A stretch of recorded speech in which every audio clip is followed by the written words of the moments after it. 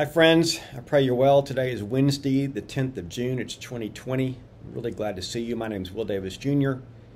I'm a senior pastor of Austin Christian Fellowship in Austin, Texas, and this is your ACF Devotional and also an ACF update. I want to thank you for the response you've given us to the video we produced over the weekend with my friends Sherwin Patton and Bishop Wilkerson and Galen Clark and Rick Randall from APD. If you've not seen that, it's on our website. It's called A Conversation About Racism. I have very little role in it, and it's just these three African-American leaders and Rick as an Anglo leader talking about the response to what's going on in our world right now. And you have been extremely gracious and encouraging in your responses on our website, on social media, etc. And I'm really proud of you for that. Friends, we are living in, don't miss what you're living through. Please don't be so distracted right now that you don't see what's going on. We're living through not one, but two unprecedented worldwide events.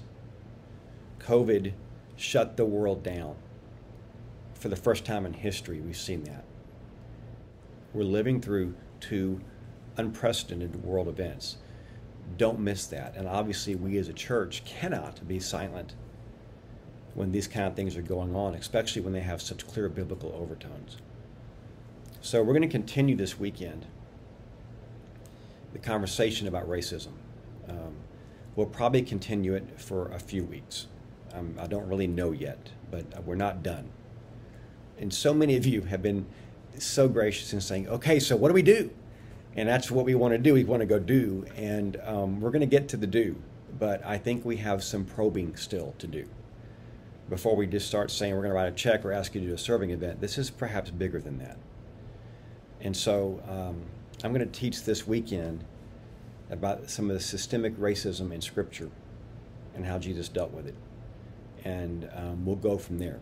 I've got several things I think I might want to say in the coming weeks, but we'll just wait and see. But I will be continuing the conversation this weekend, teaching about some racism as it's stated in Scripture, and ask you to take a good hard look in your own heart as I do with mine. We're going to bring back Ask Any Question a week from today, the next Wednesday in June, whatever the date is from a week from today. I guess it's the 17th. Today's the 10th.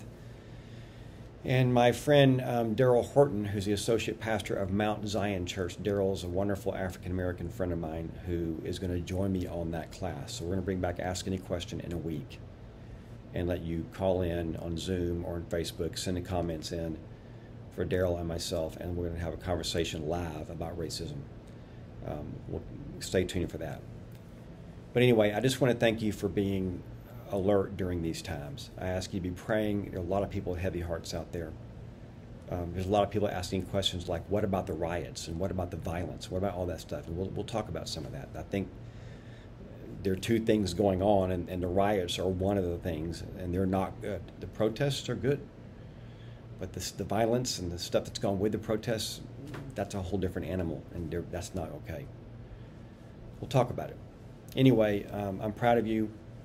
Stay tuned for more.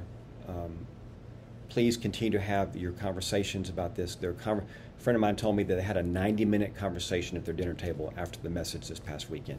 Yay, God. That's progress. That's progress. Get your kids involved. Get your friends over. Have watch parties. I'm going to say some things this weekend. I promise it will stimulate a lot of conversation. Also, give each other a lot of grace right now. This is a tough time, and people are emotional, and this is pushing buttons that none of us like to have pushed, and we're living through crazy times, so people are a little short anyway and a little edge. Give people grace. Please give people grace. Folks are hurting, and give them permission to not be okay. I love you, and look forward to sharing with you tomorrow and this weekend, and I'll see you soon.